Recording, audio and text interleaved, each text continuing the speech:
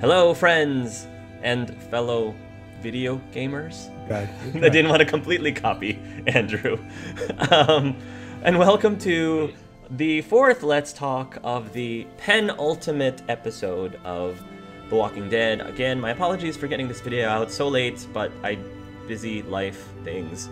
And the fifth and final episode as of this recording, the finale episode of The Walking Dead is coming out tomorrow, so I wanted to get this in as quickly as possible, so that we can talk about the finale without worrying about spoilers or anything. So, I am here once again with Mark, Jacob, and Andrew, as we will dive in, dissect, analyze as much as we'd like the fourth episode.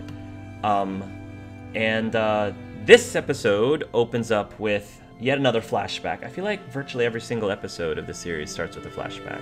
Mm-hmm. That takes place between David and Javier at the batting cages, I guess is what they call it.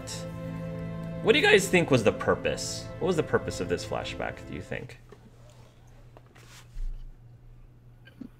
Show some brotherly bond / hostility between Javi and David. Which we have seen in the past. So do you think that this necessarily gave us anything new? Or Not I really. well, I was gonna say that I think because like towards the end of that flashback, David was talking about his marriage was crumbling and how he's like unhappy, and that he wants to go back to the military. So I think that explains like why like Javier and Kate started getting a bit closer. So if anything, it explained more than Javier and David's relationship, more so for Javier and Kate's relationship. so you, Mark, didn't think that this scene was redundant. You thought it did add more to the story. A little bit. I mean, it could have been more fleshed out, but a little bit, yes, I would say so. If you make the right dialogue options after the flashback ends, you can have Javi ask David, remember when you were thinking about going back to the recruitment's office, and David just bluntly says, but you talked me out of it. So I really don't really understand the significance of the choice if Javi talks David out of it anyways, off screen. Although David did buy me a beer at the end of that flashback, so I guess I role-played it correctly. Correctly. Yes. Ends its beer. I think you already had enough justification to, if by this point you needed to like David or not like David, or feel okay moving ahead with, because they set us up at the ends about Kate's feelings and acting on them or not. Mm-hmm. I think this may have been, well, here's a few more pieces that you can have to justify that. But I think you already figured that out by this point, whether your hobby is, and I have a bone to pick with that later on, because that I think that was really handled. But Yeah. So, Andrew, do you think that this flashback was necessary, or do you think we could have done without it? I think we had enough already to know that David thinks Javi's a flake, and that Javi is disgraced baseball. We already kind of knew all the facts, and other than that little girl who got, I think it was a girl who got. I couldn't tell, honestly. I was like, was it a girl or a boy? Well, Javi got him to sign the ball. Same voice actress as Ava, so. Okay. That would end up like somehow in Richmond's. She throws the ball and hits Joan in the head and like, remember me? Like, that was the only thing that I'm like, is this going to play out later? But no, it wasn't vital. I like that. I think that would have been hilarious if that's what they ended up doing. That's great. Did the little note thing, like, we'll remember this. And Yeah. I guess they're fake outs now. And of course, my baseball would have said not for resale, because I made it worthless. Oh, I see. So maybe. Go ahead. I was going to say, I will say that whole scene signing the autograph was pretty amusing. I'm not going to lie. Yeah. I got a little chuckle out of that as well. That was probably my favorite part of that entire flashback, was just the scene with the kid of androgynous gender, I guess. So then we move on to present time For me, David and Javier get put into, I guess, the holding room, not cell, but holding room. Is that the same for everybody? Like, because I know that for me, we ended up not having what's his name with us to be a witness. Max. Max. We didn't have Max with us. So does that still happen, play out, that you guys are locked up even if you did have Max with you? Yes. Max isn't in this episode if you keep him alive. Okay. So, but Yeah. he is a corpse if you kill him. Okay. And killing Max also gets Lonnie killed, but keeping Max alive lets Lonnie live. So I thought that was interesting. Oh, I had no idea. Okay. Plus, we also get a cameo from that driver from episode 1. If you let him go? Rufus. Yes. Yeah, you can ask him for Yes. help, and he's all like, "I'm helping you by not shooting you." Right. Thank you. Thank you for the positive consequence of my choice, I guess. Payoff. Oh, yeah. But depending on who you sided with in the previous episode, David will be friendly towards you or just hate you. And if you make the right dialogue option, he'll say your betrayal wasn't as bad. Joan's betrayal wasn't as bad as yours, little brother. Yeah, I did kind of like that you can be rewarded, if you want to call it rewarded, to end up making up with David. I actually got, or I guess earned the hug with him in my playthrough. And I like that, but at the same time, I still, even to this day, I'm not really sure in that moment, not even talking about what happens at the end, but in that moment, I wasn't even sure how I felt about David, really. I wasn't sure if I necessarily hated him and didn't want really anything to do with him, or if I actually was trying to establish some sort of brotherly relationship with him still. What are you guys' takes on David, at least by that point in the story? Well, here's what I think. Even if you feel uneasy about David or whatever, like when I'm playing these games, I try not to burn bridges. I try to make as many allies as I can, and even if it's an uneasy alliance. So I tried to play nice with David because I didn't want to burn bridges with him because he could have been a valuable asset and he was my brother. So that just made sense to me. So that's the way I saw it. Keep your friends close and keep possible enemies closer? Yes. If possible. Okay. Andrew or Jacob? I feel like David is this season's Kenny. Because in season 1, they did do a thing where, depending on how you play, you can either have Kenny be neutral towards Lee, be Lee's best friend, or have Kenny just outright hate Lee. And even though I think Kenny, or season 1 Kenny, is still a better character than David, I feel like the execution on how you get David to like you or hate you is executed just slightly better than Kenny, because the way Kenny was angry at you if you sided with him for every single thing in season 1 except helping him kill Larry, and he still hates you, is really dumb to me. Because it's like totally agree. Yeah, he's more angry at Lee for not helping him murder him than he is at Larry for sure. Okay. That's a good point. That's a very valid point. Andrew, thoughts on David at that point? Yeah, I don't know. I keep coming back to, well, part of this game, this session, particularly like very more the nuance had kind of faded a little bit for some of the main characters for me, that they either behaved in a very black and white, like stark contrast their choices and their behaviors, or they were kind of going against something that I had kind of built up, like a trajectory for their character, for how I was playing them. Like the options seemed to be taken away in a few moments. One of those things was definitely with David and Javier and their interaction to each other. Like I had thought, he just feels like a little too of a binary character, because as we see by the end, it's, hey, I'm here and I'm trying to do things better by you and do right. And he's just so angry. I guess it's kind of like he's the same as he was always. And I guess people are like that. But in a game where your choices matter, and that we have a flashback with them again, and that relationship's really central. The fact that it seems like you can do nothing to change David being brash, headstrong, just rush and not, neglect his situation. It was a bit disappointing. Yeah, I agree with you there as well. After that conversation, then you get rescued, depending on your choices, by Kate or Gabe. Gabe rescued me because I ended up, I guess, siding with him. Yeah, because you chose to go to David's house, Gabe rescues you. Or if you try to escape, Kate rescues you. Yeah. I was rescued by Gabe. Okay.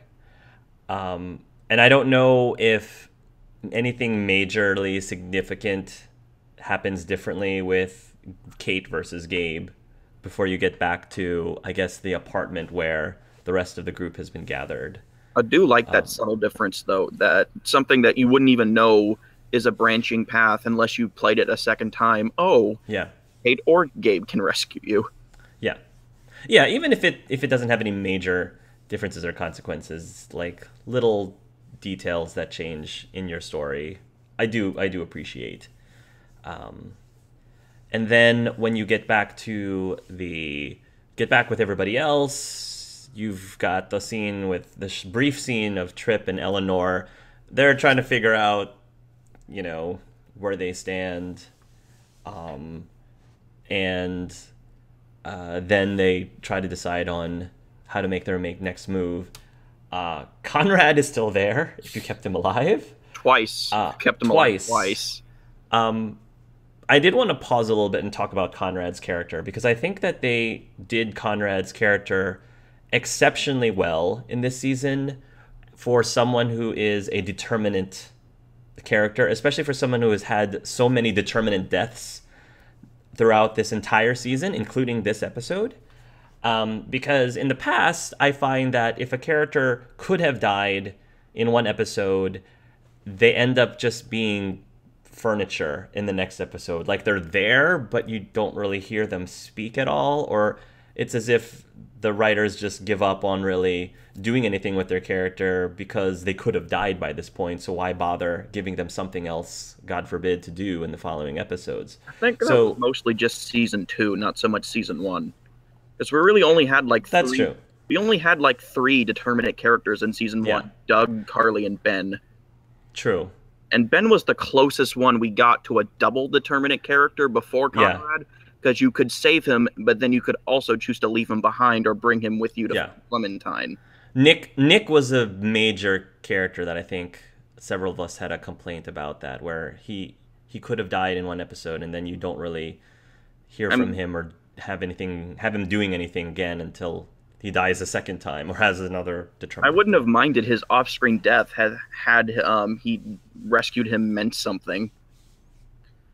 Because he does live through episode 3 regardless of your choices if you kept him alive in episode 2. Unlike Conrad, where you have to keep him alive continuously in each episode to keep him going. Yeah, but the point is, he still feels like a well-fleshed character who was supposed to have been there in the story all along, as opposed to just brushed aside. Do you guys have other thoughts on Conrad? Plus, when you get to kill Badger in the episode 3, the little let Conrad do it option was pretty cool. Yes. He's been dead in my story since the very beginning of the opportunity for that to happen, so I haven't gotten to know him at all. Mm-hmm. Didn't enjoy the Trip. Well, I guess if you don't have him, then Trip gets super mad at you. I mean, he kicks you out, doesn't go along with the plan. Again, people's reactions seem a little too jerky. We have to decide this immediately. We can't talk, like everything's. We have to decide if we love each other right now or not, and there's no nuance between Kate and Javier at all. Like we'll get to that, but yeah, I have nothing on Conrad. I don't know. So you're saying it feels well with Trip. You're saying it feels, and characters like Trip, it feels inorganic, or it doesn't feel natural for them to react the way that they're reacting. Is that what you're saying, Andrew? Yeah, like you'd gone through a bunch of stuff with him, and you'd saved him a few times, and like, well, yeah. There was this good reason why I had to kill Conrad. I mean, he was nuts. He's going to kill the kids. He totally flipped out. And Trip's like, I can't believe you did that. Just get out. We're like, really? We just been through all this stuff and you're not willing to at least consider that I might have like justified. Yeah. But no, nothing. Yeah. The only reason why I know about all the Conrad stuff is because my game bugged out twice on 2 separate Let's Plays. When I tried to play episode 3, it bugged out where it completely, like my save for up to that point was completely gone. It was completely gone. So I had to replay episode. Well, no, I ended up deciding to just have it randomly generate my decisions in episode 3, and it just so happened that virtually all of my choices seemed to still line up. And then going into episode 4, I checked to make sure that my save was still there. And then I played episode 4, and none of my choices were matching up. So I actually had to replay episode 3 during my live stream so that I could catch up and play episode 4. But the time I replayed episode 3, Conrad was alive magically. So I started experiencing all of this interesting Conrad stuff that I didn't experience before because he's suddenly alive all of a sudden. But I don't know. I think that inadvertently is the only reason why I know about all of the Conrad things that's been going on. I had to do a second playthrough to get the Conrad stuff too, because I killed him originally as well. And I had a different mindset, because when Gabe throws Javi under the bus and lets out that Javi killed Conrad, in my mind, when Javi said the line, we can't let you be a martyr, Gabe, your life is too precious, I'm just thinking, says the guy who shot Conrad. I know I made that choice, but I was still thinking it. And then when Gabe threw it out there, I'm like, thank you. It's contradiction much, Javi.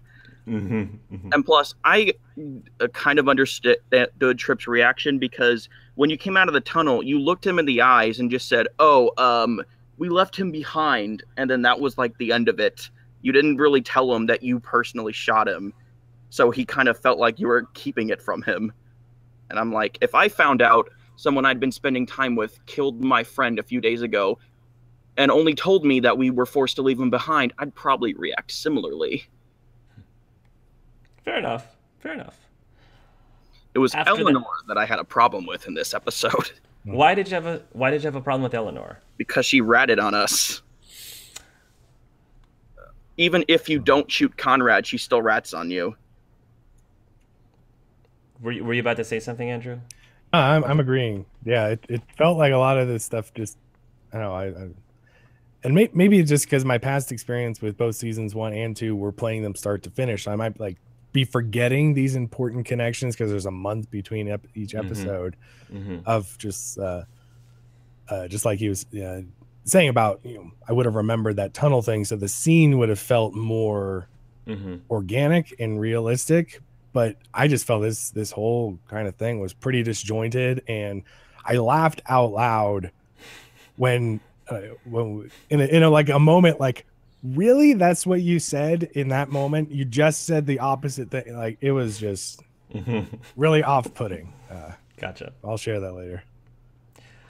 After that scene, you and Gabe, I think it's always Gabe, go on a little mission together. You either bring Ava with you or run into Ava there, depending on if you went to David's house. Okay. You get a little bit of a run-in with one of the henchmen, I guess. Gabe tries to help. It doesn't necessarily go the way it was planned. And then eventually Javier finds Clementine. After he gets stabbed. And they have the Clementine is growing up talk. And I actually paused for a good 5 minutes at least, talking about that one scene about Clementine talking to Javier about a very, very everyday thing that I'm sure every single girl can relate to, which is completely has nothing to do with the zombie apocalypse or what's happening. But it was just interesting that they included that little conversation.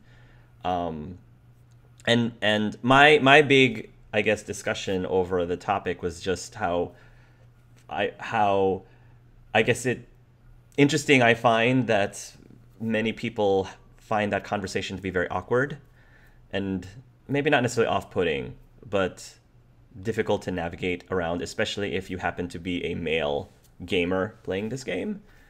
I'm not sure if you guys felt the same way. I mean, Andrew has a daughter, and granted, I don't think Charisma's and him are going to be having that talk anytime soon, but I had zero issue with it. I had zero, like, anxiety or, awkwardness having this talk with Clementine. I don't know how you guys felt. Well, I'm a 19-year-old socially awkward introvert. I'm just awkward around people in general, so. Fair enough. I didn't have a problem with the conversation. I felt it had some connection to, like, there's a line that Clem has been AJ's mom in a way, and now this is part of it. And so I guess it was some indication of why they might have feelings and Twitter-pated stuff. But while I didn't have any kind of awkwardness with it, I maybe projecting, maybe just as I guess we're all going to do in these games, it felt a little trying to appeal to, hey, we included a thing on periods. Look how sensitive we are to women's issues. Kind of not enough to make me stand and like yell at it for that. But I just got a little vibe of, it felt a little easy for her to kind of, I don't know. Maybe I can't. I'll kind of try and reorient my thoughts on it. But you get what I'm saying? Maybe a little bit. Yeah. I mean, did you think that? If I'm understanding what you're saying, are you saying that you thought that it might have been a little soapboxy? That there might have been some sort of agenda behind it? Yeah. Well, the idea, I think maybe a little bit. Not like you shouldn't. It's not a soapbox on gamers are awkward around period talk or whatever, but like. In order to make us, and I don't want to say it in full, like it is absolutely this way, but just a little inkling of the writers of the game saying, we would be like, more sensitive to female gamers if we put in something like this, rather than it being a normal, reasonable thing, which it is in some ways. I don't know.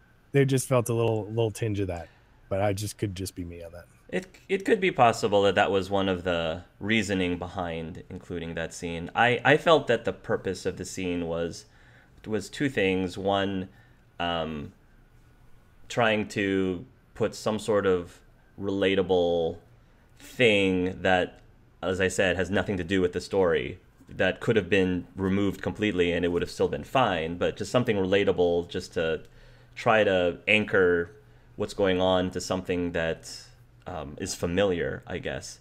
And B, I thought the other purpose was to try to establish that Clementine sort of sees Javier as an older brother or sort of like family, in that she can have these personal conversations or felt comfortable enough to open up about these personal things with him. So I thought that was the purpose. But maybe you're onto something as well that I just didn't see myself. I thought it was natural because if you look at Clementine's past, she was 8 when the zombie apocalypse happened and both of her parents were dead. So it's like no one was around to teach her about this stuff. And her only adult parental figure in season 1 was Lee. And I don't think he wanted to talk to her when she was 8 years old about this. And then although she had 3 parental figures in season 2, one a carryover from season 1 with Kenny and then Luke and Jane as newcomers, I don't really think they talked to her about this stuff either, so she probably just had no idea what it was. Andrew, I wanted to ask you, as a GM, when you're establishing your stories, when you're establishing scenes, and if you introduce a scene in your campaign that has nothing to do with the overarching story, because I do it as well. Like sometimes I'll have a character start a conversation, an NPC starting a conversation with a main character about some sort of topic that is disjointed from the overarching story. A a lot of times players ask me, what was the purpose of that? Not as a why the heck did you add that in, but more like I'm just curious what was the reasoning behind having that character talk about this. Do you find yourself doing that yourself, maybe even subconsciously having a character or introducing some sort of element into a scene that is unrelated to the overarching story, but maybe there is a specific purpose behind it? Oh, for sure. And maybe it's a little hypocritical to point it out in this, but again, I don't think the scene was unnecessary in its entirety. If the scene serves to, what is the point of the game? It's not just to tell a story, but it's to tell a story with characters that we care about. And if the scene serves the purpose of helping us to care about the characters more, and how do we care about the characters more? Mostly by knowing more about them. The more you know, the more you love or hate, right? Kind of a thing.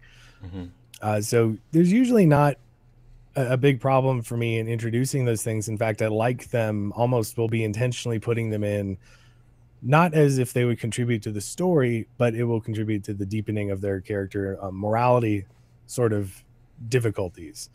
The story is go through the goblins' minds and stop them from their mega machine. But in the goblin line, there's a woman that they captured, and she's in a difficult predicament. How do you handle that? It's related to the story.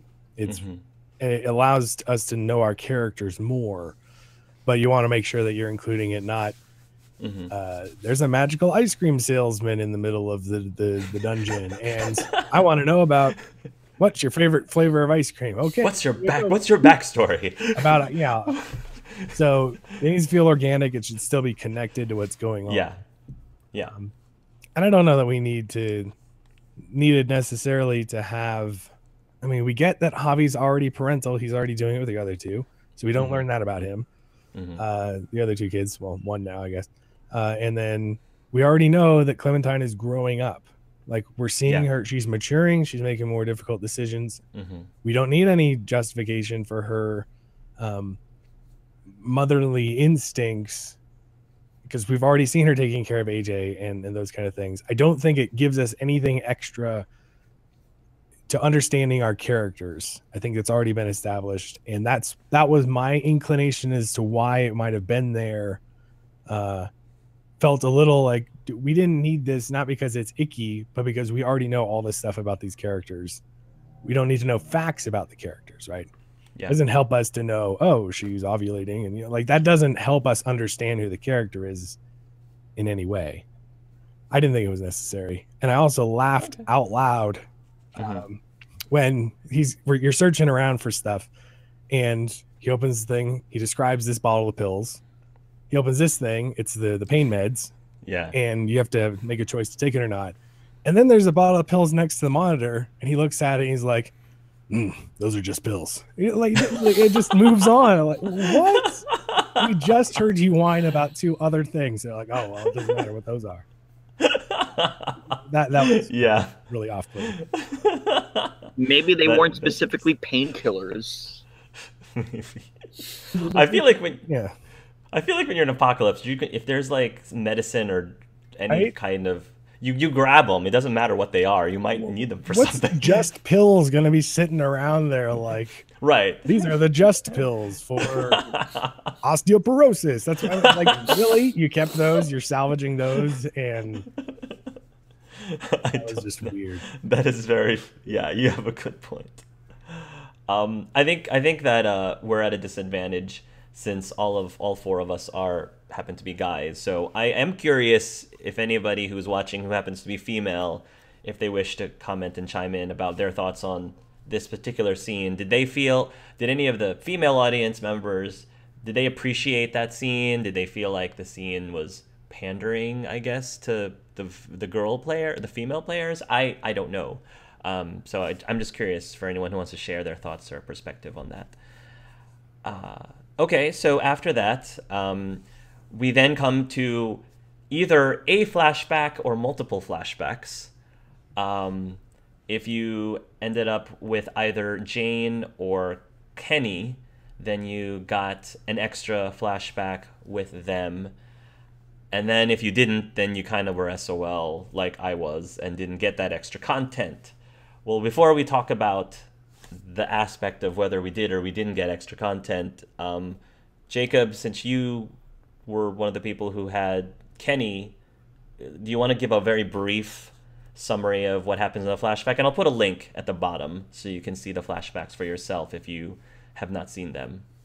When you go back to season 2 and you have that last choice between enter Wellington or leave with Kenny, knowing that choosing to leave with Kenny would make the episode 4 in season 3 run times about 5 minutes longer, would you redo that choice now? Are you asking me that? I'm just joking. Oh. So the Kenny flashback, it takes place about a month before the flashback that we saw in episode 1. And basically the flashback starts with Clementine playing shadow puppets with AJ. And after you save AJ from a walker, Kenny just starts talking about family and just past events from the season 2, like saying, Sarita always said family is what you make of it, not necessarily, you don't necessarily have to be blood related. And what I did to Carver, I did to you, yada, yada, yada. And then you got like the end of the last dialogue option you can pick is basically just exclusive to big Kenny fans, because your options are hug Kenny, we love you, don't be sorry, your family. So big Kenny fans would appreciate this flashback, I imagine. For those of you who have seen this flashback, have you seen this flashback, Mark? I have, yes. You have, and I don't know if Andrew probably hasn't seen them yet. Do either of you have any thoughts, opinions, reactions to the Kenny flashback? I really liked it. I think it adds a lot because another thing, a difference with the Jane flashback, when you get to the Ava portion, flashback just says Jane one says 13 months later, so it goes to show how much time Clementine spent with Kenny after season 2 compared to Jane.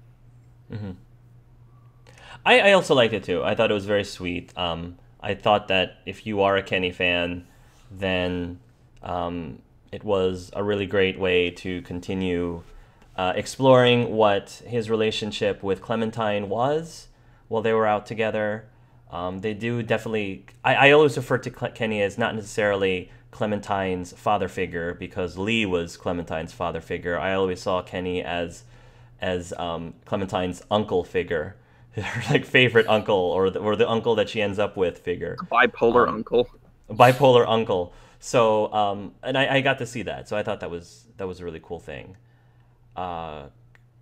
Mark, you've seen the Jane flashback. Do you want to give a brief summary of that?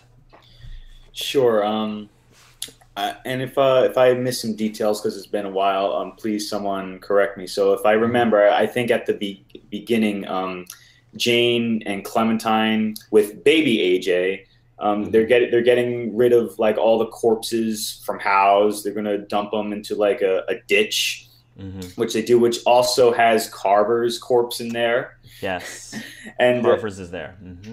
And Jane makes a comment. It's like, Carver was a monster, but Kenny was also a monster for doing that. And then as Clementine, you have the choice to say, we're no better, or it's like Kenny was a monster. So depending on how you felt about Kenny, you can make a choice with that.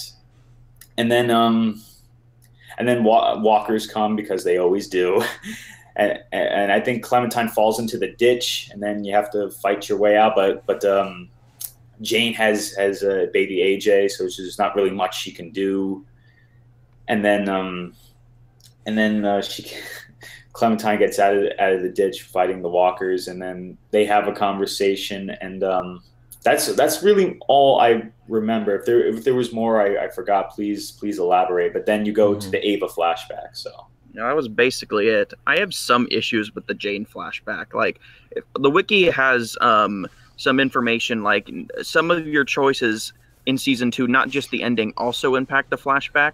Like, Jane will bring up whether or not you watched Kenny murder Carver, or whether or not the baby will puke on her again if you made her hold it in the finale. I remember that's a neat thing. But I thought it was disappointing how this flashback takes place before the episode 1 flashback, yet you don't see the family, if you let the family Mm. in.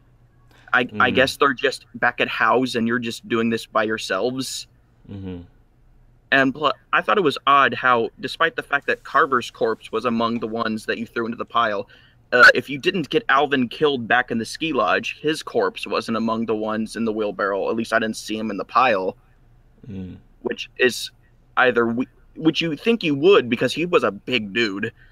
Um, Weird Maybe things like they that. maybe they buried. I mean, Albert, since Albert was one of them. Maybe they decided they wanted to bury him instead of dumping him into a big giant communal ditch, I guess. Yeah, I guess. I don't think I would want to throw him in a communal ditch personally, especially since, well, I was gonna say he's the father of AJ, but not really the father of AJ. Well, I mean, AJ's not white, so there's no way Carver can be the father. Um, Other thoughts on the Jane flashback before we move on? Okay. And then if you didn't have Kenny or Jane, then the only flashback you got was the Ava flashback that everybody got. Before I give my opinions or thoughts on that, anybody wants to react to that at all? 5 minutes of content that we don't get. It made the choice towards the end of the episode a lot harder. Do you think that that was necessarily a good or bad thing? Because the argument could be made, well, we're being punished because, we made the decision that ultimately led us to having 5 minutes less of content. No, And no, the Ava flashback made the choice of Trip or Ava much harder.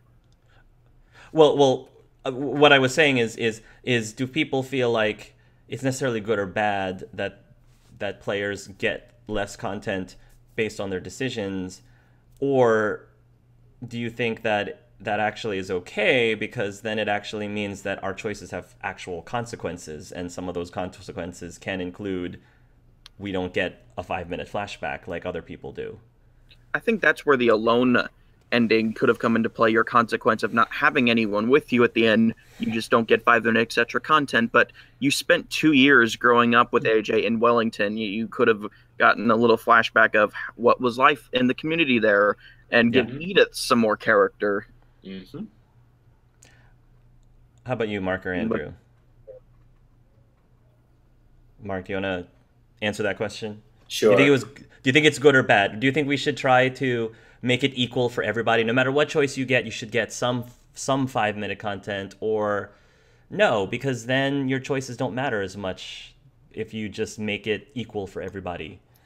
See, here's the thing. That's a very, very good question, and a very complicated and multifaceted question because it's like even going back. I don't mean to get off topic a little bit here, but it's like going back to, like, say, Mass Effect 3, all those years ago. Okay. It's like there were certain choices, like, for example, if you saved the Rachni Queen or you killed the Rachni Queen, the Rachni still appear in Mass Effect 3 anyway, so you're not being locked out of content. So it's a very interesting question. It's like, should you be locked out of content for choices that you made? And I don't have the answer to that, but what I do know is I pretty much agree with Jacob that if you do have the alone ending, okay, that makes sense that you wouldn't get that extra content. But for people who had the Wellington ending, which was really fleshed out along with the Kenny and Jane endings, we should have gotten a flashback, I think. So I think that's what my stance on that is. How about you, Andrew? Oh, no real stance. This came and went for me, really. It's just, I already knew those stuff about them. I don't know. I had Ava, and Yeah. I don't know. Didn't add anything to me, because probably much better to have the other two because they're more known and understood and present. Yeah. Well, it's not like you're getting the Kenny or Jane flashback instead of the Ava flashback. You get both flashbacks. Oh, I didn't get anything. Yeah. It transitions to 1 month later after the Kenny flashback to the Ava flashback. In that case, Andrew, let me ask you this again as a GM. When you're designing your sessions or you're designing your story, sometimes players at the tabletop end up making choices that may, again, I'm not sure if you probably have felt this, may have locked them out of content that you might have prepared. It says, oh, if they do this, then you get to do this really cool thing, but because they made this choice, then they can't do that thing anymore, or this doesn't happen. So do you try to compensate that by coming up with equally good or equally long content to compensate for the fact, or do they end up getting quote unquote punished because they made the wrong choice that ended up giving them less content and cooler stuff that you prepared? I feel the only real what makes the tabletop gaming experience to me different than regular games, video games or war games or whatever, is that it's a unique experience every time. And if it isn't, then I think it loses the point of the game and the mentality that this is about your choices that you make for real, and the beauty of that, which I did think towards the end of this episode of like, if this was a tabletop game, so different, like so many other ways you can handle this instead of you get 2 bats, you get 2 bats, you get 2 bats.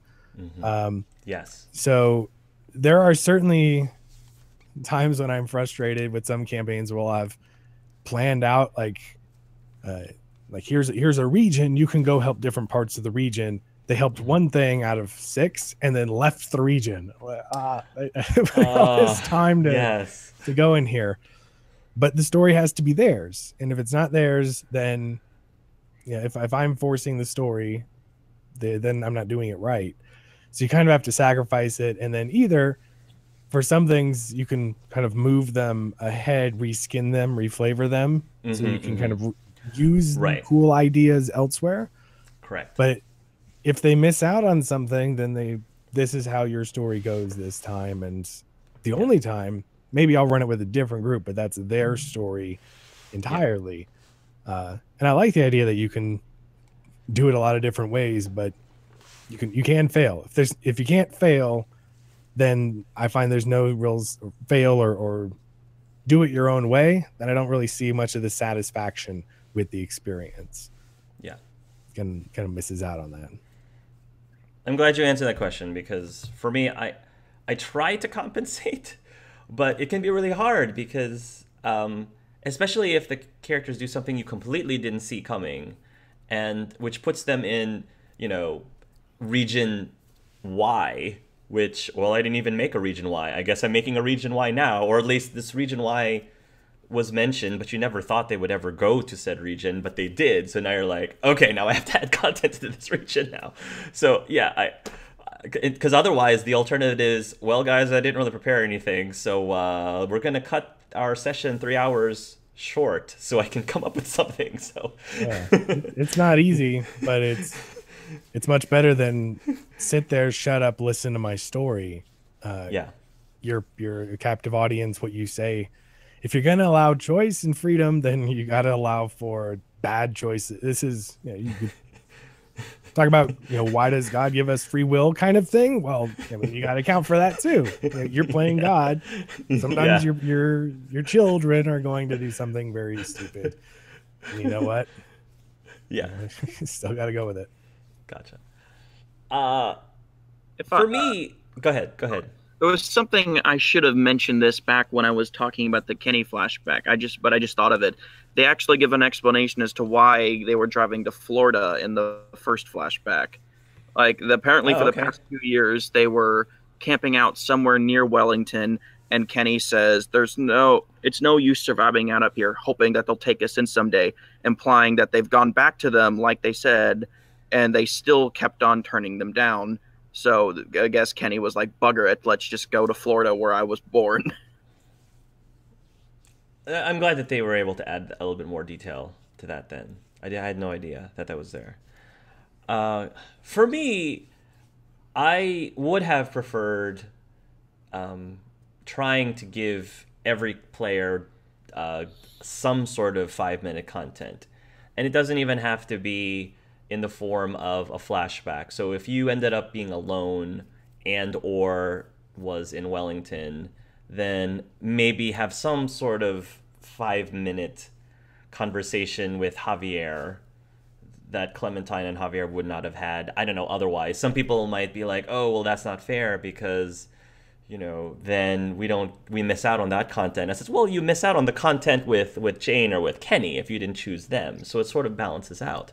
Or another option is if you didn't want to have a flashback at Wellington for whatever reason, because I think Wellington, it would be interesting, like Mark said, if we had a little bit more information on what that place was like, maybe a little bit more about the relationship between Clementine and that, I forgot the woman's name, but Edith. the woman Edith. Maybe having some sort of established 5-minute relationship thing with Clementine and Edith, so at least Edith wasn't just a character that's there so she can get shot in episode 1. That would have been really nice. Or, and I understand completely, as soon as people hear my explanation, that this is a very partial thing, but I think that it also would be cool if you were either in Wellington or if you were alone, that you could get a flashback with Luke from before, back in season 2, before what happens to Luke, which I'm not going to talk about because I'm trying to forget about that. But What would the I think it would be flashback really neat. Though? I'm sorry? What would the flashback be, though? It doesn't, I mean, it can be something as mundane as the period conversation that Javier and Clementine had. Like, I think it would be really neat for the people who actually liked Luke, because there was a lot of people who liked Luke, which is why I'm shocked that they couldn't bring him back, because Scott Porter is doing everything under the sun at Telltale nowadays. I think they could have easily had him, you know, have a 5-minute scene with Clementine and have them talk about whatever, like something about friends, family, which is basically what the theme of Jane's and Kenny's was kind of about in their scenes. So I still think it was so odd that it was either Jane or Kenny instead of Luke or Kenny, because they spent so much time building up the tension between Luke and Kenny, but then it turned out to be a red herring because Luke just dies out of nowhere midway through the finale, and they're like, oh, here you go, now Kenny's fighting with Jane. Yeah, that's a beaten horse for me. I don't want to get into that because it's just going to make me more upset than I already am. So, but yeah, no, your sentiment is shared by a lot of people. Okay, so let's move on. Then after that, we have the scene with Ava, so you get a little bit more information about Ava and Clementine's relationship, which surprised me a lot because I pegged Ava as being a lot shadier than she actually ended up being. So it was a pleasant surprise to see her character developed more, which I guess makes the decision a little bit more meaningful when you get to the ending. But we end up talking to the doctor, and he asks you to basically assist putting him down, and in return he would tell you about where AJ actually is, or who actually has AJ. Was that a difficult decision for you guys, or did you have was it relatively easy for you to make that decision? I took no part in assisting his suicide. It's like, if you want to, I mean, I wish you the best of luck, but I'm not going to help you take your own life. If you want to, that's your choice, but just leave me out of it. I don't care if you're going to tell me where AJ is. Knowing Telltale, we're probably going to find out where AJ is anyways. So, to be completely honest, were you thinking that as a player, they're going to probably tell us where AJ is anyway, or? Yeah, that's basically what I was thinking. Okay. So I refused to help. Gotcha. Which, by design-wise, it was a good choice, because it was like split 50-50. Mm-hmm. Plus, you had a hidden third option where if you let the timer go out, Clementine will decide his fate. Oh. Does she end up killing him? Yeah, she kills him. Got it. I kind of saw that. Andrew or Mark, did you guys have any difficulty with that, or you were like, yeah, I know what to do here? Well, here's the thing with that. So I would say in real life, that would be, that's a very political question, as we all know, assisted suicide and all that. It's very controversial. So in a way, I'm actually kind of surprised that they put it in this game, but maybe I shouldn't because it's The Walking Dead and it's like anything goes.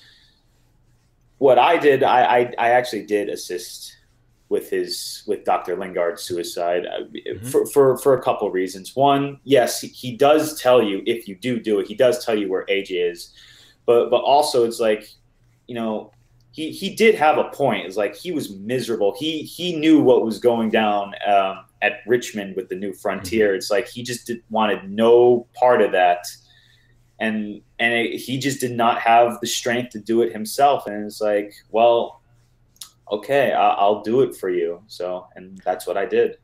So how easy of a decision was it for you? I would say it. See, this is going to sound awful, but it was an easy decision to make. Okay. But that's just for, you know, the game. Not I wouldn't do. I don't in real life. I don't know what I would do.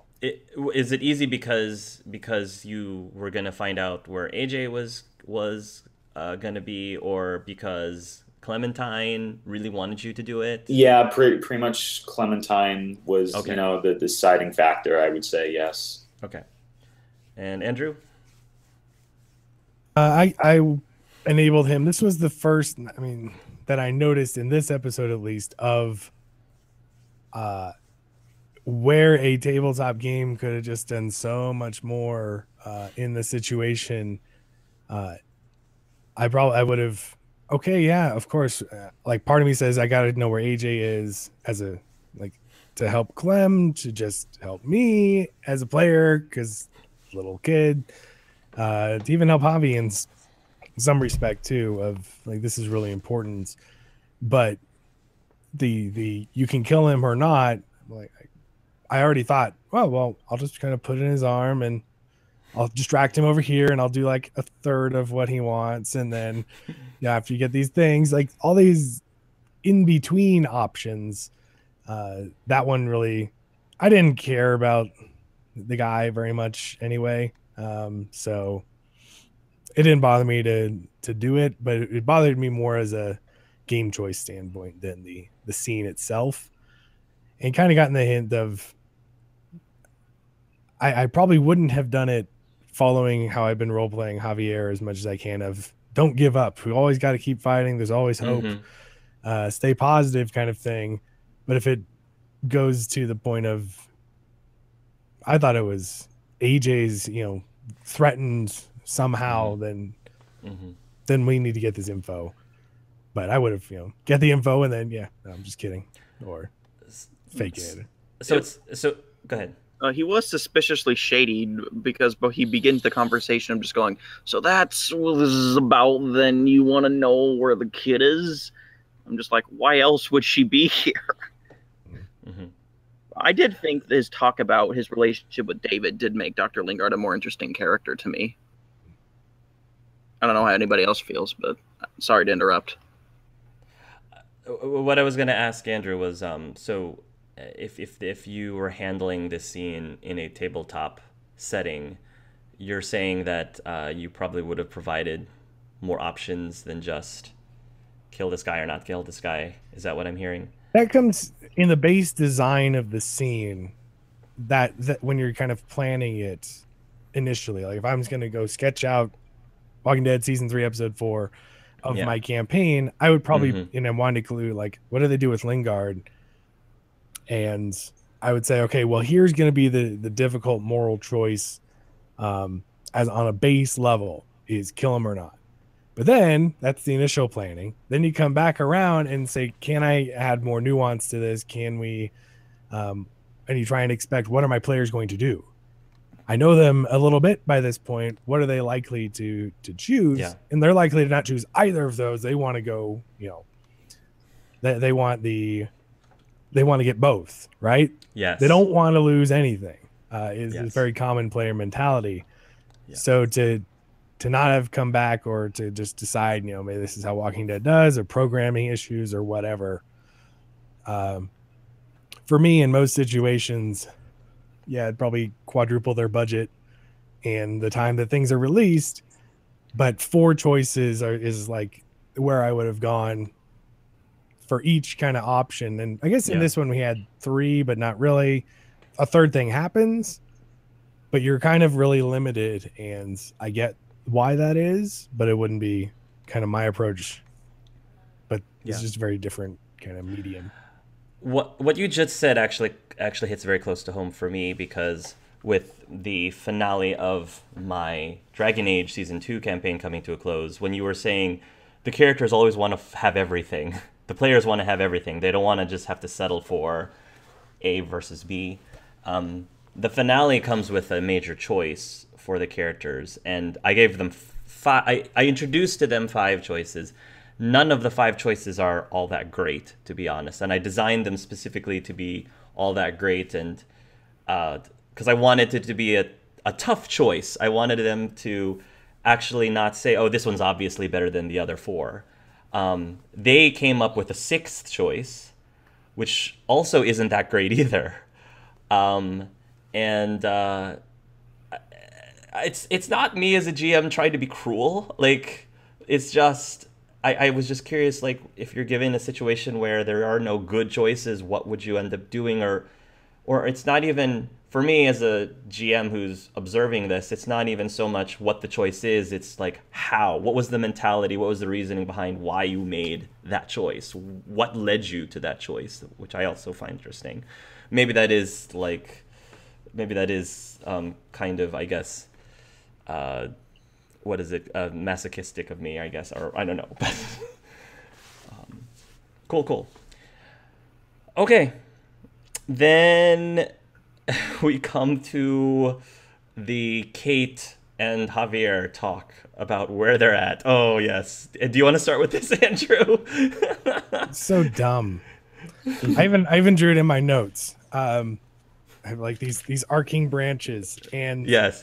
You're talking. Of course, he's gonna feel some connection to her. Of course, there's gonna be weird moments. It doesn't. The result of that conversation to me would have been, yeah, I do have feelings for you. Of course I do, but it's muddled and all this other stuff going on, and now David's in the picture, so I'm struggling with the idea of being a good brother or not, and all this came, like, I absolutely do have them, but I'm trying to figure out what that really means. Would have been my response. Instead, it's let's make out now, or I reject you completely, or I didn't click the rejection because I'm like, I only have 2 choices here. I guess I could have not said anything. I guess I don't realize that that's a choice too. But open frothy romance or hard rejection were kind of like neither of them made any sense to me, and took away all nuance and subtlety to their relationship. That kind of just made them not the whole character, but that aspect to them. There should have been a third option.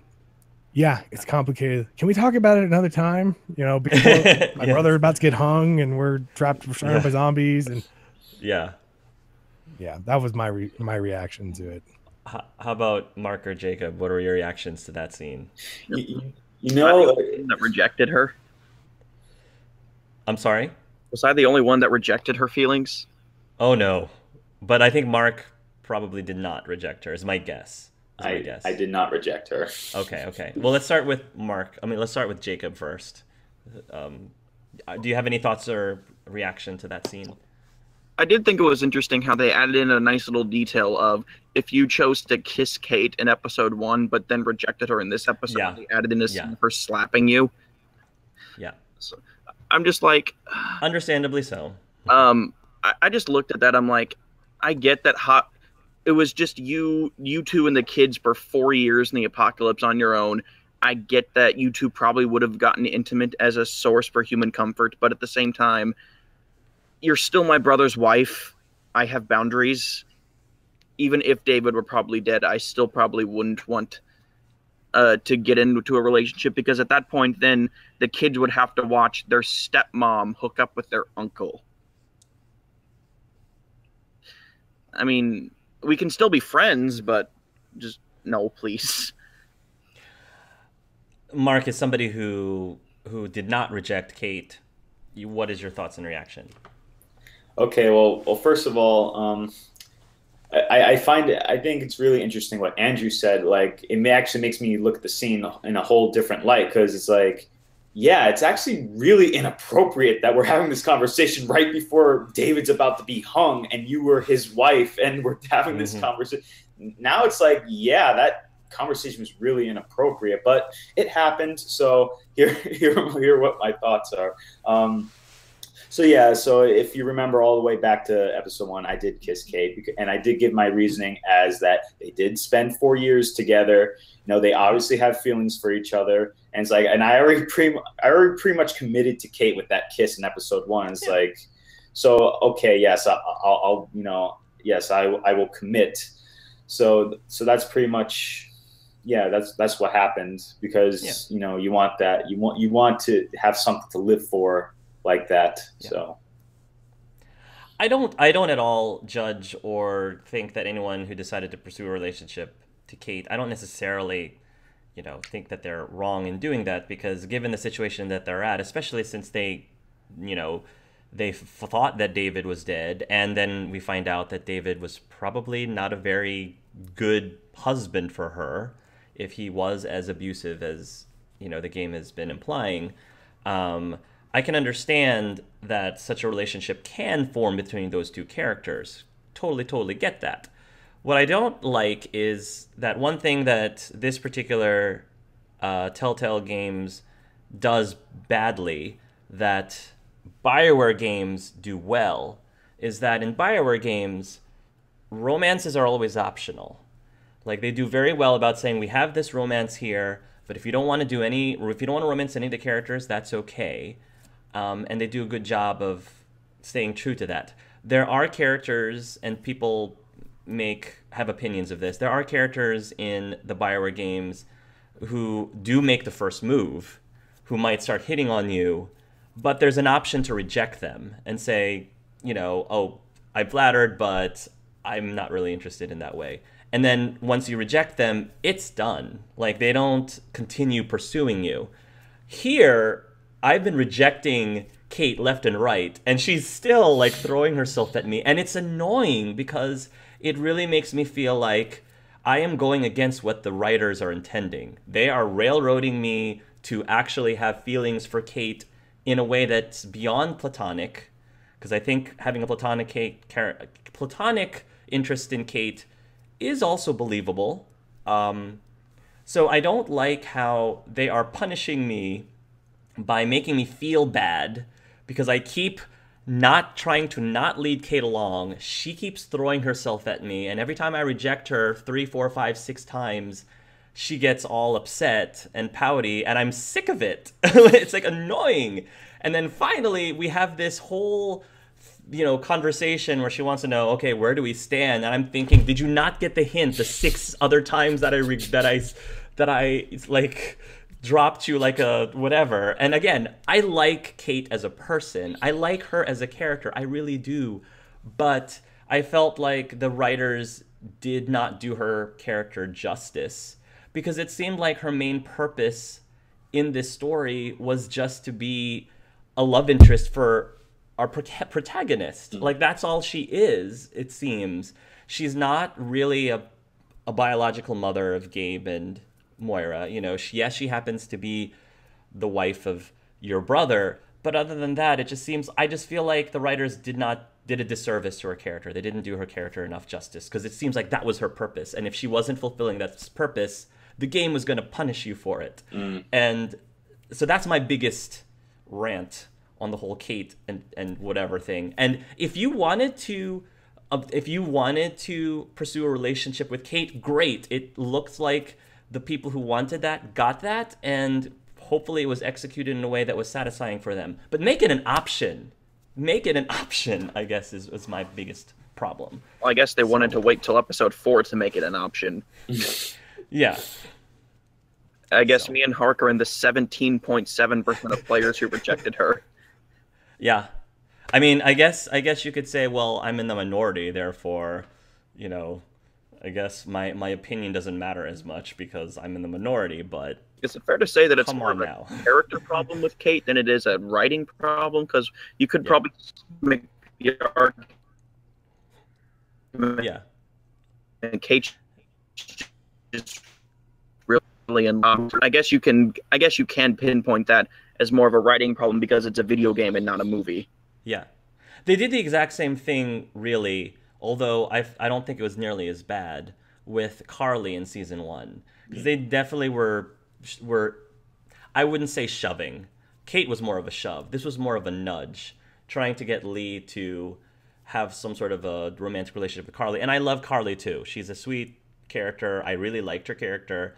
I could have seen myself, if it wasn't for the fact that I had to choose between her and Doug, I could have seen myself, possibly pursuing a relationship with her, but, make it optional, I think, was the problem. Carly romance with no payoff because they set it up only to have her die 5 minutes later. Correct. Yeah. Anyway. Okay, I think we've shared our thoughts with that. So now let's ships Clementine and Gabe. Oh, I think it's I just think it's kind of adorable, but that's just me. How about Mark? Yeah, Gabe's a very unpopular character in this season. Like almost everyone hates him, kind of like Ben in season 1. And if there's a choice to keep him alive or not in the next episode, I'm probably going to be the only person that saves him. I personally really like Gabe a lot. I don't know what Mark's or Andrew's opinion of him is. I guess that is a good twofold question. Like, first, what are your thoughts on Gabe just in general? And second, what are your thoughts on him and Clementine possibly becoming more than just friends? Okay, so my thoughts on Gabe in general. So in the first 3 episodes, yeah, he was being moody, but it's like all teenagers are moody at their age. So it's like, and me being his uncle, it's like, okay, I have to understand where he's coming from, and it's like I have to be there, and it's like try to support him. It's like, so, and I know it can be, it's annoying, and I get that, people might be turned off. What really upset me in this episode in particular was that, because Gabe wanted to like really, really help out, and I understand that, but it's like I was just trying to protect him. And then because I killed Conrad in episode 2, he threw me under the bus, and I did not appreciate that at all. Like I was really angry at him when he did that. Especially because did you forget that Conrad held you hostage? He had a gun to your head. Yeah. Good point. So I really I did not appreciate that. So I was very, very, nephew or not, I was really turned off by that. So I was kind of like really upset with Gabe for the rest of the episode. But it's like, again, I'm his uncle, and it's like, yeah, it was the heat of the moment, so I tried to make amends. So I guess that's what my thoughts on Gabe as a whole. Now, as for the Clementine and Gabe relationship, I guess you could say this episode is the shipping episode, because that's what Telltale wants to do. I mean, it could work. It could. I'm not opposed to it, but it's just like you have the one teenage girl and the one teenage boy. It's like romance. It's like it feels kind of forced, but anything's possible, I guess. There's the question of would Clementine want to pursue a relationship with her survivor's guilt? True.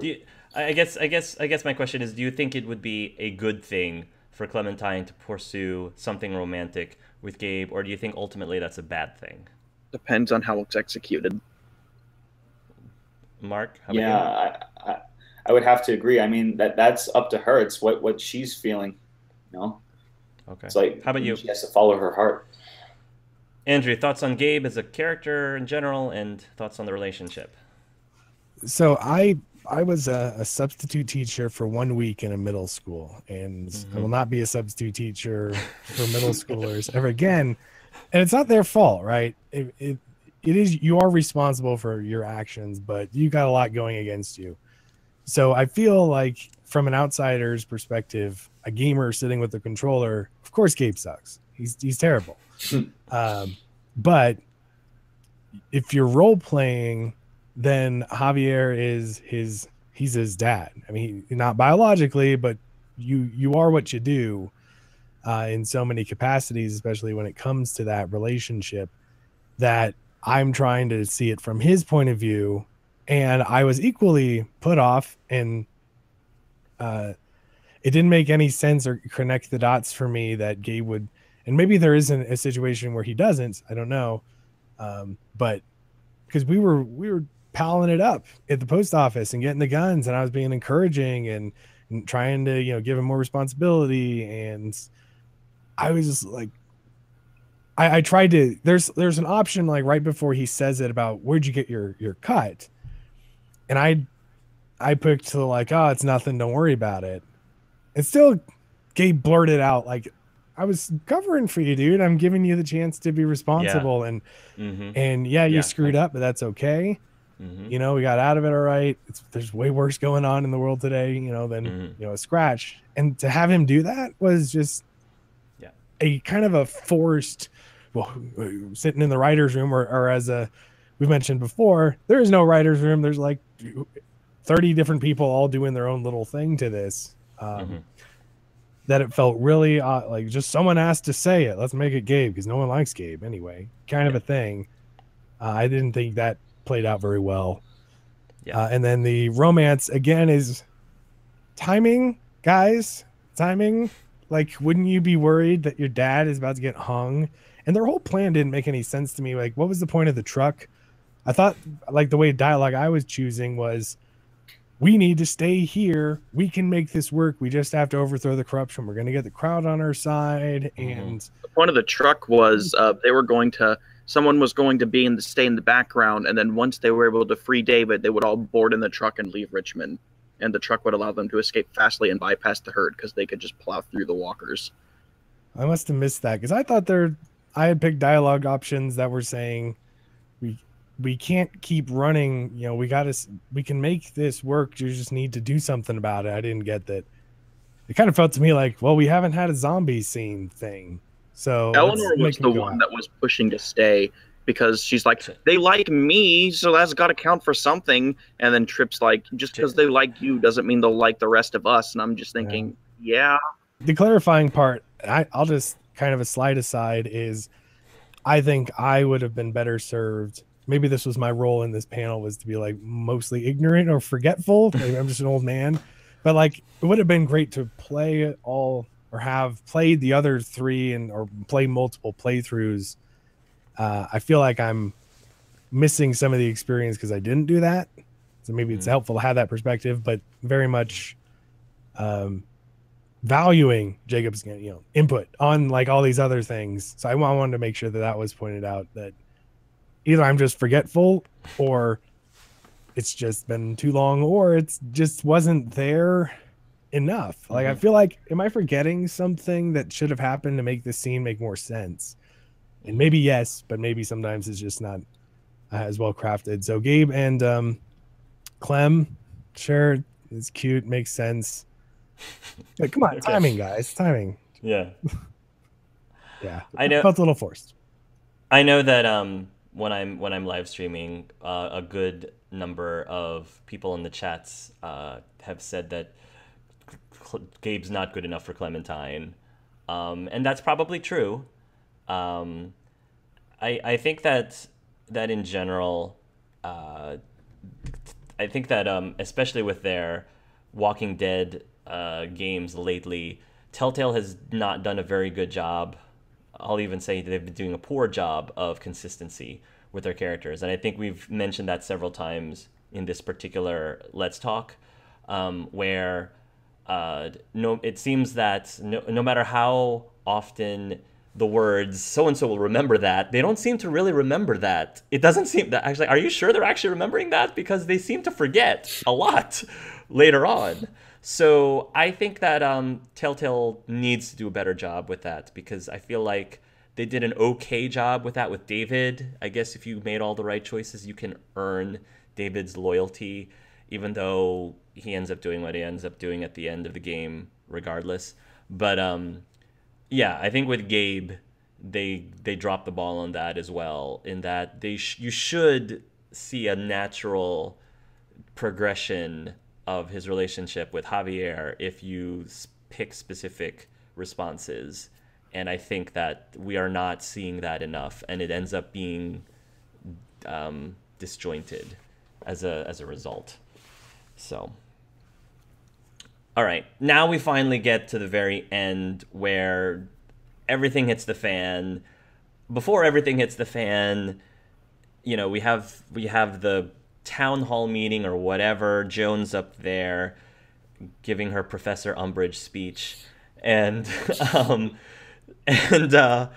then you get to see, I guess, the result of your decisions of who you've killed or not killed, because they line up all the bodies, and depending on who you've killed over the course of the last 4 episodes, you get to see, you know, the corpses up there. And then Joan forces you eventually to choose between Ava and Trip. And I guess the twist in this particular instance is whoever you picked, that's the person who doesn't get executed, which I think is something that Telltale hasn't done yet. Your thoughts on that scene and leading up to just before David does what David's gonna do? I wanted to apologize for interrupting people. Sometimes the audio cuts out and it sounds like he's done. People are done talking. I really liked this choice. I remember back in season 2, after the episode 2 just ended, I was having a conversation with a buddy of mine. I said it would be really interesting if they had a choice where Carver has both Kenny and Luke tied up, and he asks you to pick one to save, and the one that you choose to save is the one he ends up executing. But that never happened, and now to see it here, I'm actually kind of surprised. And I was, and I ended up picking Trip just because we had been through been together for so much longer than Ava, regardless of whether or not that flashback we had with Ava really made the decision harder, because had we not had that, I would have been like Trip all the way, because I barely know Ava. Mm-hmm. Yeah. Yes.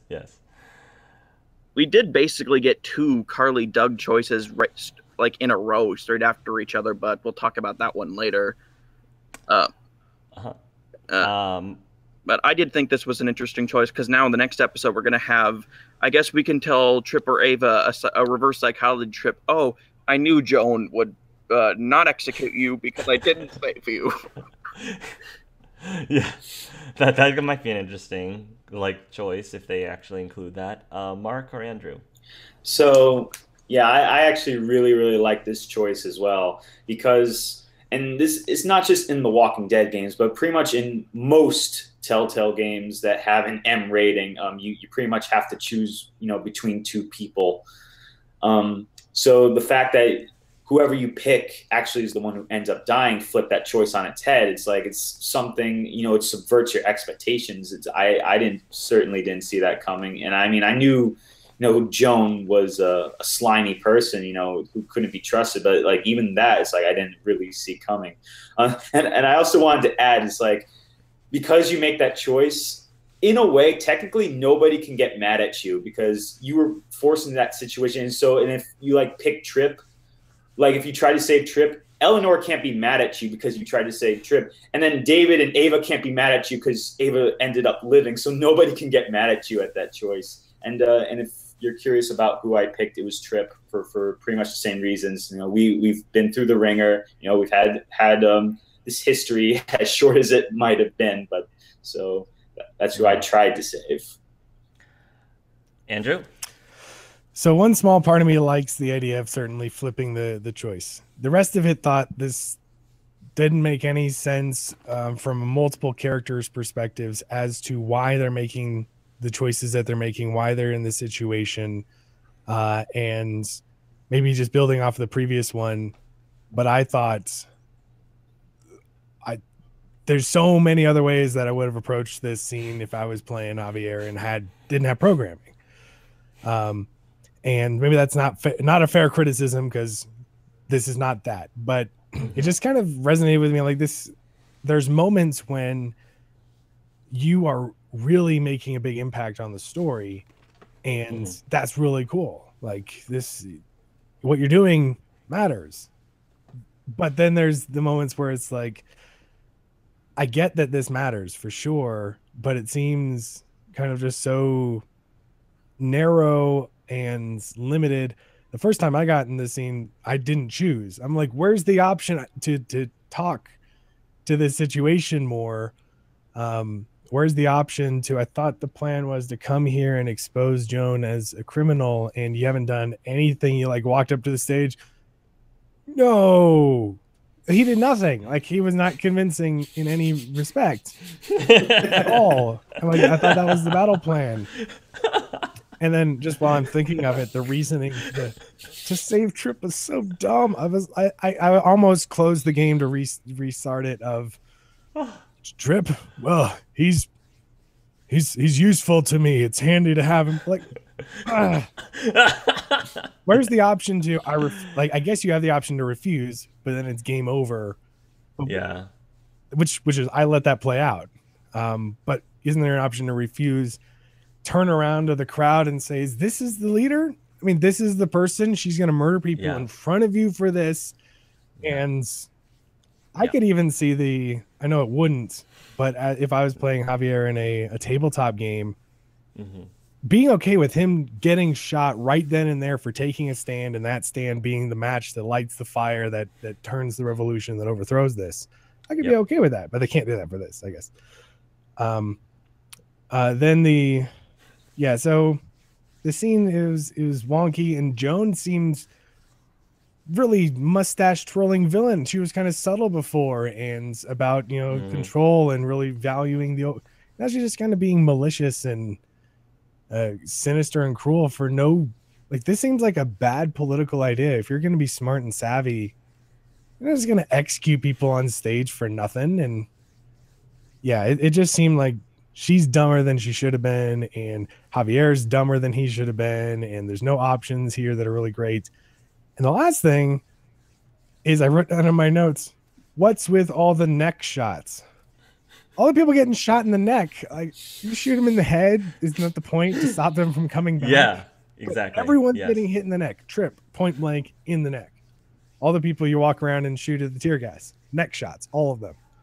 It was very weird. I don't know if anyone else noticed that. Interesting. I did not notice that. That's interesting. You point that out. Clearly, what Joan did was a dirty trick in character. Out of character, looking from a game design perspective, did you find that choice, they'll execute the opposite of what you say? Do you find that as a negative, dirty trick that they played on the player, or do you find that as a positive, or at least interesting, Telltale tried to give you a surprise or a twist? Do you see that as a negative or positive thing that they did from a game design or writing perspective? Oh, it's hard to say. I guess in my position, it feels like it was a neat idea, but it wasn't well executed, and like it was just too kind of surface level for me, because it didn't feel in line with her character. So it was like, here's an idea, and the whole scene was kind of a mess for me, but here's an idea. It's a neat idea, but they put it in that situation, and that felt a little too inconsistent, again, with what we've seen, or what I saw anyway. That was my response. I get it's a neat game mechanic. It's going to piss off people. It's a great thing to do in the 4th episode of something when there's 5. I mean, that's so I give it a begrudging. Yeah, that's a good idea. Have you ever done that before, Andrew, where in a tabletop setting where you give the players a choice and then and as a villain they do the opposite of the choice? And how do you handle that? Because I'm sure, like you said, some of the players might be peed off out of character that you did that, but also you could say, well, he's the villain. Villains lie, and their purpose is to have you hate them, and don't you hate them? Well, see, then it worked. I would put it in the gimmicky column of making you hate the villain. Unless it's been established already that they're extremely unpredictable. Like the Joker, I would say he would be a great person to do this, because it's in his character to not listen to you. He doesn't have a coat of honor. He doesn't have a coat of anything. He's just that's what he did in The Dark Knight, right? He flipped it and told him the opposite. So that would be, to me, like fitting the character. and you've learned it in smaller degrees. So if you get into this situation, you have at least, I would say, maybe like a 25% chance to realize this might be happening. Not obvious, but there's been hints throughout leading up that they might be turn this around, that they might twist, that you can't rely on their actions. I don't feel that was established with Joan, not enough for me. But yeah, okay. I've done a whole game. We won't get too long into it, but a whole game where they thought they were working in one direction and it was in fact the opposite, the whole thing. They didn't like that, but I thought it was cool. So it was a one shot though. So actually you played in part. Oh, I shouldn't say anything. Whoops. I forgot that we had done that a little bit. Mark or Jacob, did you have anything else to say about that before we move on to the firing? Okay.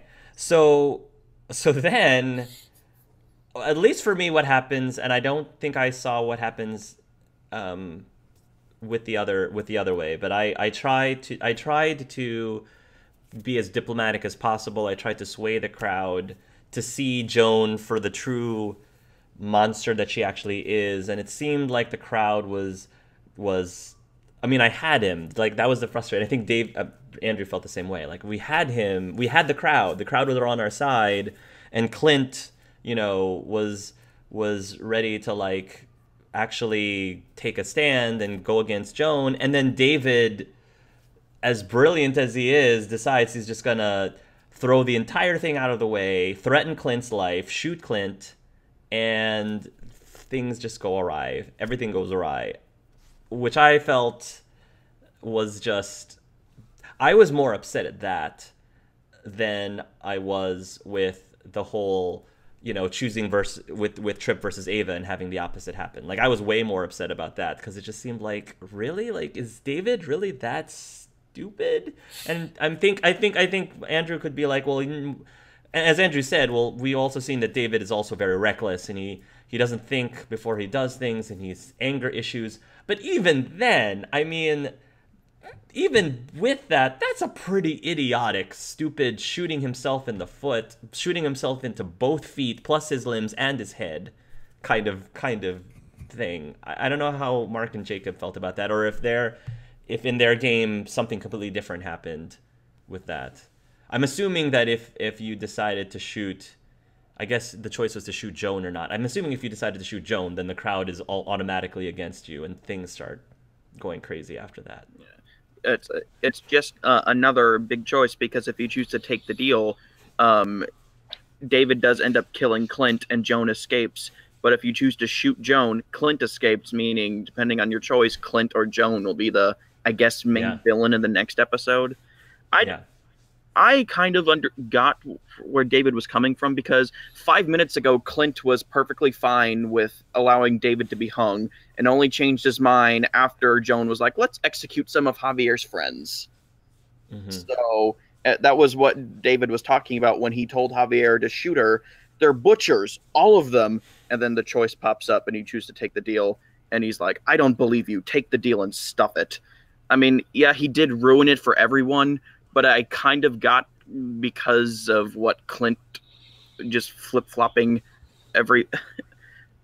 I don't know. Maybe I'm just weird. Anybody else feel differently? I think that's a valid point in defense of David. How about you, Mark? I mean, I guess, yeah, I guess it makes sense. Like, especially if you remember in episode 3, when you're walking with Kate well, for me, it was walking to David's house. She says, this is what David lives for, a battle. The thrill of war is like when he's truly, alive. So, so I guess, no matter what, it's like, that's what he lives for. He lives for war. He lives for a conflict. And that's just who he is. So it's like, so I guess it was inevitable that something was going to happen. Yeah. I'd end up agreeing that it's mostly in character. I guess I was just disappointed that the time spent between like our investments, I guess investments don't pay off. It's true. But Javier with David kind of showing him, I'm not for myself anymore. We don't do things for ourselves. And I'm standing by you, I'm sticking by you, is kind of what I just kept reiterating in my playthrough, that I'm not that same guy who was gambling and stuff all out for myself. And it felt like a very out for himself kind of action. So I guess, Yeah.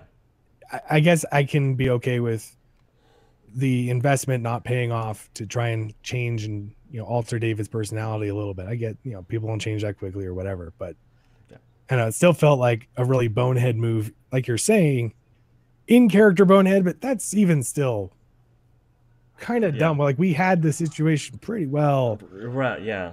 Like, let me work on it a little bit more. Yeah. I think that if he was going to, act out, he could have waited to see if the situation was getting worse again, because it was on its way up. So, like, even with his anger issues, at least wait for it to start to dip again, or see if it will dip again, because it could very well keep going up for all you know. But he didn't want to take that chance, I guess. So then there's like all out war now. Conrad gets a really shining moment if you kept him alive, which is really neat. And then Kate comes in with the truck and ends up crashing, and that ends up being the major cliffhanger to catapult us into the final episode. I guess that if David didn't end up acting out as the way he did, then you could argue, well, then there wouldn't be any content for episode 5. Like, that is the content. Like, this needs to happen, so episode 5 will happen. It's almost like what Andrew and I were talking about earlier. Is, well, if you make the right decision, then that means the players lose out on 3 hours of content because they were able to wrap everything up in a nice little bow. And sorry guys, let's end our session 3 hours earlier now because you guys solved the problem. I can think of an maybe I'm the minority, extremely rewarding session 5, where you get to decide and kind of plan out, where does Richmond go from here, and establish new rules and new governance, and maybe here's a new hope for Virginia and for people. I would be like, that's awesome. I would love that too. Yeah. But instead, nope, gotta get the zombies in. When the truck hit the wall, I'm like, had to have the zombies, didn't you? From a game, get in, didn't they? It also didn't help that a member of the New Frontier threw a Molotov on top of the car with leaking gasoline. Yeah, like, for added drama. Did you bring that to the rallies? Like, have that around? Yes. But no, exactly what you're saying, Andrew. That's what would actually happen in a tabletop setting. And the unfortunate thing is, to execute what you're saying essentially means the developers have to make an entirely new game, like an entirely new episode 5. Because there's the episode 5 where you didn't wrap things up in a tight bow, and then there's the episode 5 where you do, and then God forbid how the writers are going to end up handling that for season 4 if they do a season 4. So yeah, the limitations of what you can do with the video games with what the resources you have based on compared to tabletop gaming, for example, is quite clear, and we've pointed that out in several ways today. Okay, so now that we've talked about the entire episode, what were your thoughts on this episode overall, compared to the other 3 episodes? I think this is the first time where Telltale made the penultimate episode the best episode of the season, because a penultimate episode has really been Telltale's weakness, something that's been consistent across the majority of the games I've played, like Walking Dead Season 1, Walking Dead Season 2, Wolf Among Us. I don't really remember. It's been a long time since I've played Borderlands, but I remember it being okay. And then I think episode 5 of Game of Thrones is probably the weakest episode. So it's like, it's always been consistent where somehow I always go myself, wow, is it just me, or have all of their penultimate episodes been the weakest episodes of those seasons? But then they pull it back up, because usually I'm always going, the finale was always the best episode. But I did really like this episode because of all of the branching story arcs, because a little detail, there's a quick time event to dodge the truck that when Kate is coming by at the end, and if Conrad is still alive, if you miss the quick time event, then he saves you from the truck, and Kate accidentally ends up running over him, and that's how he dies. Oh, wow. But if you hit the QuickTime event in time, Conrad goes on into episode 5 alive. But what if you miss the QuickTime and Conrad wasn't there? Do you just die? I saw that on Swing Point's live stream. Clementine saves you. And Clementine stays alive. Okay. Yeah, I think it would be in a much more interesting detail if Conrad wasn't there, then you just died and you'd have to start over. I think that would have been more interesting of a design. But anyway. Yeah, cool. So Conrad can die. You have to keep Conrad alive in episode 2, episode 3, and episode 4. Wow. And I hope that pays off in episode 5. Because there are a couple of ideas. Yeah. There are a couple of ideas that can go with this, because you can have Trip's reaction to Conrad's death if Kate ran over him. You can have Trip and Conrad interacting if you kept them both alive. Then you can also have Conrad reacting to Trip's death if Conrad was kept alive in all 3 episodes and Trip was executed. That's a good point. I do hope that they explore that in episode 5, if possible. Mark. It's funny because pretty much Jacob said everything that I was going to say. Like, I do believe, like, usually the second to last episode of every Telltale game usually is the weakest episode, but this one was really strong. You know, overall, it was really strong, and I can't wait for tomorrow for the finale. Andrew? You're still mute, Andrew. Okay. Yeah, I was sparing you the multiple the cute sounds. Yeah. I think this. I was conflicted throughout the episode, feeling the wow, this is really awesome, and I was thinking, how many different ways could this go? That's really neat. I remember moments of that, of like, I remember moments of I feel disadvantaged. Either my brain doesn't work right, or I haven't replayed the stuff recently or remember it kind of fresh enough to build that up. And then I think because I was wowed by some things, it was the stark contrast. It felt like in the moments that were just kind of shoved in there, shoehorned, I guess the term, and just like, really, this is all these other interesting ways things could go, and this is so narrow and plain and disappointing that it kind of was a real contrasting experience for me of feelings. And so I'm in it, but bittersweet, I guess, is not because anything bad happening, just or things that I didn't want to happen, just great moments, and then really poorly executed moments was my experience. Compared to the other 3, how would you rate this one?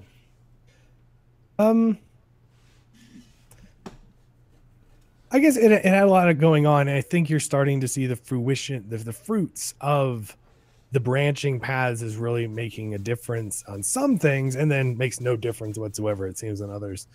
And I get that too. Like, I guess I'm just thinking more designer in the story writer, because I've been doing a lot of that it's really hard. I don't blame them, like, for not making a totally different episode 5.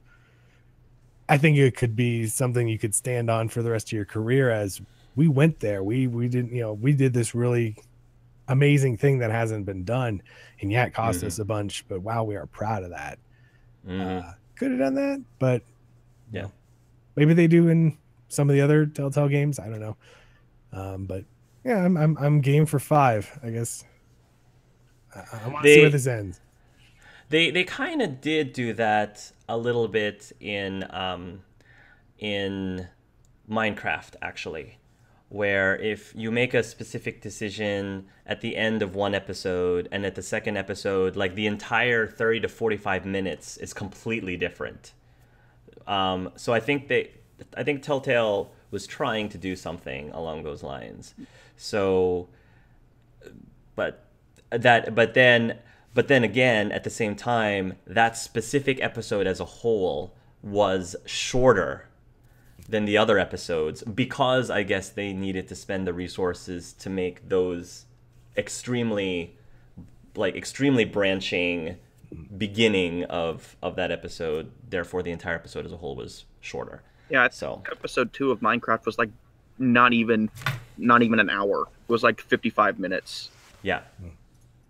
Yeah, as a result of that. So it'd be cool if you could still have a full-on episode despite that. Maybe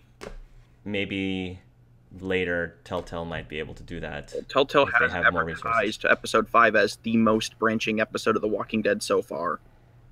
Huh. Okay. Well, we'll see, I guess.